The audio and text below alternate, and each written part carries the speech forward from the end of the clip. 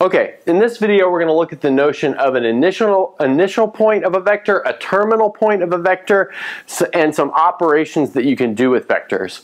So, as we can see here, the initial point is the starting point of a vector and the terminal point is the ending point of a vector. So if we think about the vector as an action, like an action of movement, then the initial point is the starting point of the object before the vector has acted, and the terminal point is the final point of the object after the vector has acted. Okay, so let's look at some examples.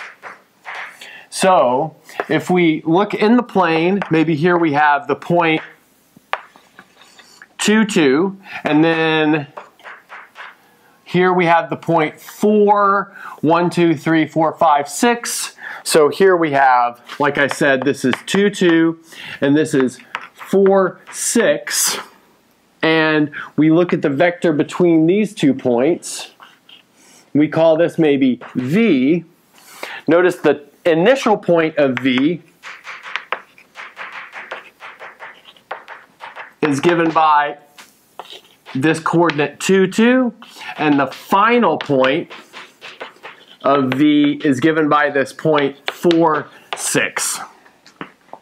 Okay, good. And you might say, well, what's the vector itself? And the vector itself is like the difference of those 2 points. So here we can see that the vector V is given by 2, 4, because we had 2 units of motion in the x direction and 4 units of motion in the y direction. So this is like the terminal point minus the initial point. And I'll put that in quotes because that's not a super proper way to look at it, but that's like good enough. Okay, good. And another way that we could notate this is as follows. So if we call this point A and this point B, then we would sometimes call this point, or sorry, this vector AB with an arrow over it. So that's like AB. Okay, so let's look at one more example. So let's say we have this point 1, 2, 3, 1. So let's say this is 3, 1. And then maybe this point down here, -1, -2. And let's say our vector in this case is going in this direction. Great. And let's maybe call this vector W. Okay, and notice that we could say the initial point of W is equal to 3, 1 in this case, because we put the arrow going down and left, and then the terminal point of W is equal to -1, -2 in this case. Great, which means W is equal to, so we can think about the terminal point minus the initial point. And so notice we've got -4 units of movement in the x direction, and we have -3 units of movement in the y direction. So we get a vector -4, -3. Okay, good. So I'll clean up the board and then we'll look at some vector addition. Okay, good. So now let's look at vector addition, and we're going to do this in a very graphical way first. So given 2 vectors V and W, the vector V plus W may be found by putting the initial point of W on the terminal point of V. So let's see what that looks like. So let's say we have 2 vectors here. So let's just draw them graphically. So let's say that V looks like that vector right there. Great, and then let's say W looks like that vector right there. So now what we want to do is redraw this picture so that the initial point of W is on the terminal point of V. Okay, so let's draw this thing down here, maintaining the direction and the magnitude. So that looks like a copy of V. Great.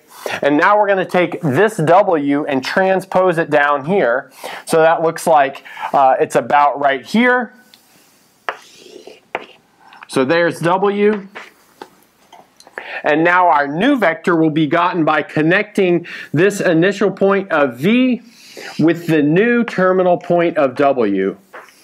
So we have that right there. This is V plus W.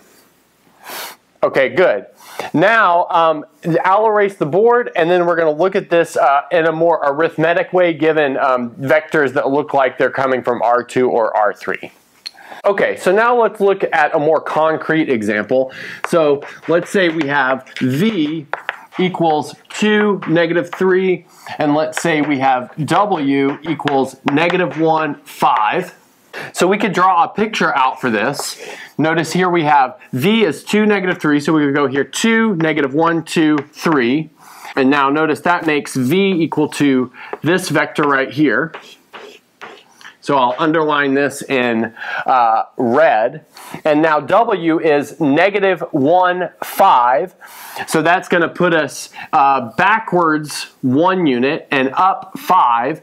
So if we do that from the terminal point of V, we'll go here, back 1, and then up 1, 2, 3, 4, 5. So that would be up here. So let's draw W going up that way. So let's underline that in blue. And now just reading it off, it looks like this should be the coordinate 1, 2. So that's this final terminal point, but we can draw that in, and that will end up being the sum of the vectors. Okay, good. So let's read the direction that we went here. So here we went V and then W, and that gave us this new vector right here, which is V plus W. Okay, great. So notice it completed a triangle in this case. So now let's look at this arithmetically, and notice that if we take V plus W, we get 2 minus 3 plus -1, 5.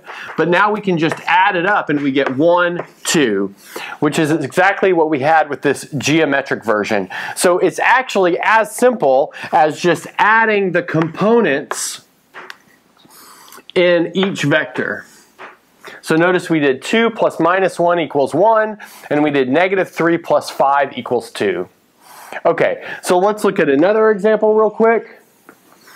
So we can easily expand this to 3 dimensions as follows. So here we have 2, 3 vectors, 1, 2, -3, plus 4, 5, 2. And notice that's going to add up to the vector 5, 7, -1. Okay, good. So, so as you can see, there's a nice geometric interpretation for adding vectors, but it's also pretty simple to do just arithmetically if you see that all you need to really do is look at the components of the vectors. So my suggestion is that on the surface, you should just add the components, but sometimes when you're solving a problem, you may also need to think about it geometrically, so keep that in the back of your mind whenever you're doing these problems. Okay, so this is the end of this video.